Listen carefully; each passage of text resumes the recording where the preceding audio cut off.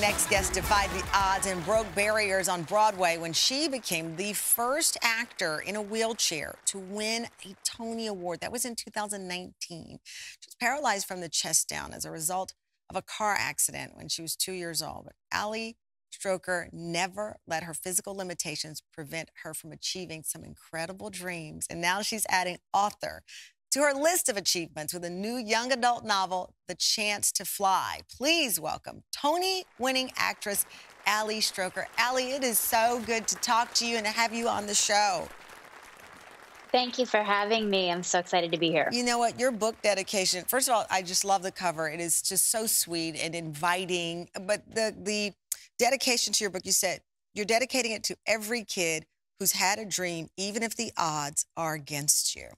And they say, I felt that. I felt those words, knowing your story. How does it feel to share it now on this stage?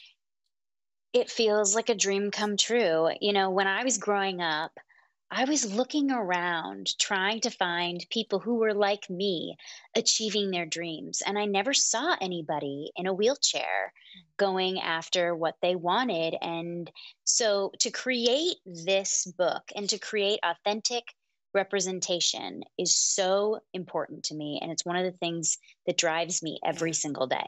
You know, we're talking about rule rebels and rule breakers. One of the things that I admire so much about you is that you audition for roles that are not for people with disabilities. You're like, listen, I've got the chops, I've got the acting skills, put me in. I love that attitude.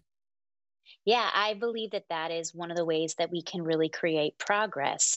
Oftentimes, narratives about disability are about people being unhappy, Mm. or that they assume that disability is the conflict in the story, and that is just not true. You know, living your life with a disability comes with so many different feelings and stories. And so I just really want to create representation that is authentic, Yeah. so my community can see themselves and believe that any narrative is possible for their own life.